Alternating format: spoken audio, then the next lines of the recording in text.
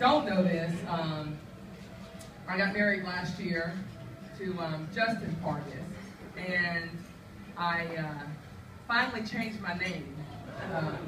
It's in the process, so I haven't got my Social Security card yet, so legally I'm still Caldwell, but that was interesting because obviously for my entire life I've been a Caldwell. It's kind of like leaving a part of you but joining in on something special, and it's almost like when you leave to go off to college, you're joining in on something special. When we came here 4 years ago, and this is going to our 5th year, it was leaving something and coming to something very special, and that's here to represent the LSU women's basketball team. These kids are certainly in great hands with a terrific staff. We're very blessed and fortunate to have Coach Fargas as our coach. And I know I got it right. Fargas, right? Yeah. She don't have to get used to it.